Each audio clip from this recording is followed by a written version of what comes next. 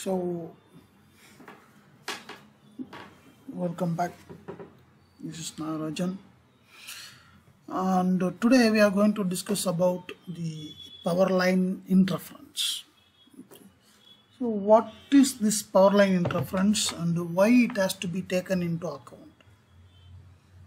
So these are the two questions that has to be understood before going to this power line interference. Okay, so power line, as the name implies, that the power line is interfering our biosignal line. Power line is interfering our biosignal line. So when this interferes, when this power line interferes with the biosignal line, then this microvolt to millivolt level biosignal will be totally collapsed by this high voltage power line system. So it is to be considered that power line has to be monitored and its interference to be reduced. Okay, so as I said earlier, what are the points to be discussed now? It is first we are going to discuss about the introduction, then origin of interference reduction, okay, and finally interference reduction in measuring cables. Okay, these are the things to be discussed in this power line interference. Okay, so first one is introduction. As I said earlier, our biosignal is very low in voltage, also in frequency, but whereas this power line is very high voltage with the standard fundamental frequency. Okay, so it will cause an electromagnetic interference, that is EMI, and in different levels. Okay, EMI in different level, and this EMI waves will destruct the biosignal wave. This EMI wave destruct this biosignal wave. So this distorted waveform, when it is recorded or displayed or monitored, then obviously the value is also varied, and this results in the prescription variation, everything will be totally collapsed. So it has to be reduced and monitored. So next, origin.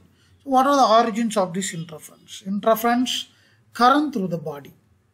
Okay, current through the body, that is the subject, who is the patient, current through the patient. Next, interference current into the amplifier. Interference current into the amplifier in the sense the measuring instrument. Okay, because we all very well know that this AC supply will produce an flux, okay, alternating flux, because this is an varying current. Okay, so obviously an alternating flux will be set up through this line, okay, from generation to utilization. Therefore, this amplifier is one of the utilizer. So obviously it will also be affected by this EMI wave. Okay, then interference current into the measuring cable, So the cable from the instrument is connected to the patient. Okay, so the EMI interference may also occur through this cable. Next, finally, magnetically induced interference. So of the above three, this above three is electrically induced interference, and this fourth one is magnetically induced interference. Okay, next, current through the body. So let me show you that right leg driven once again, please. So here ID is the current through the body. Okay, this current will be very low, very low. Keep in mind, even a 20 milliamps, very important, 20 milliamps through the body cause serious hazard, electrical shock hazard to the patient. 20 milliamps. So that value should be maintained very low. Okay, so here once again, so this current, okay, will form a capacitance between the patient and the power line. Okay, between the patient and the power line. So if this capacitance is small interference current, okay, this capacitor will produce a small interference current to flow through the body. Okay, to flow through the body. So it is in this the measurement situation. Okay, in this measurement situation, the capacitance between the body and the ground, okay, can be taken into up to 30 picofarad. Okay, can be taken into up to 30 picofarad, and is 3 picofarad is assumed. Okay, so this capacitance between the power and the body will combine together, and this can be reduced by providing the another earth rod. Okay, this can be reduced by providing the another earth rod through the skin. Okay, through the skin, and that system is this right leg driven ECG. And the next one is interference current into the amplifier. Okay, so here we can see that the current capacitance current between the amplifier and the main is CSUP, and between the amplifier and the ground is CISO. That is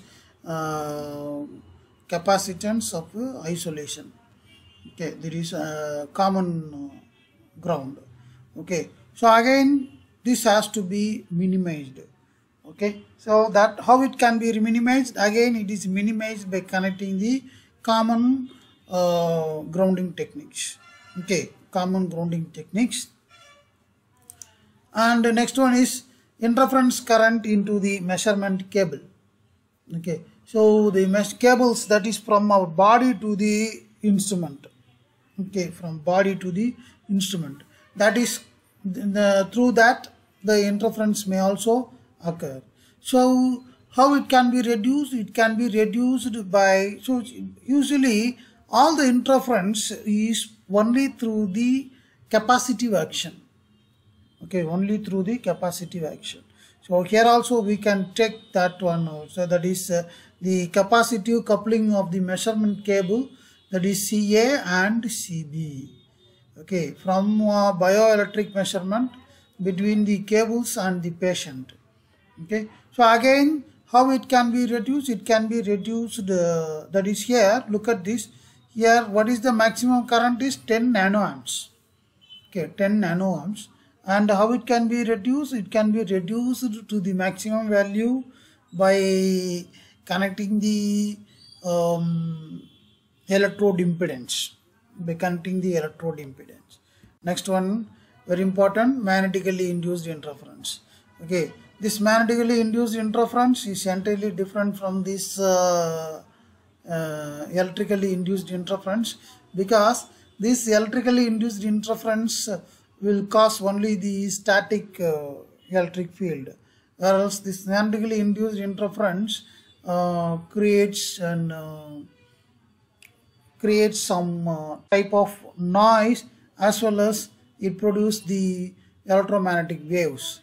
It produces the electromagnetic waves even when the patient is under pacemaker monitoring. Then this will create a big impact on the patient, and that leads to serious condition. So how it can be reduced? It can be reduced by using the shielding. Okay, by using the shielding, especially the both electric shielding as well as the magnetic shielding. Okay, so in case of magnetic shielding, multiple layers can be employed. Okay, multiple layers can be employed. That is mode chamber. Okay, and that is what is called as with heavy copper wires. Okay, so let us have the small glance of this final diagram. Okay, so this is the final diagram. So you can see the capacitance between the patient and the main here, and this is the capacitance between the patient and the ground.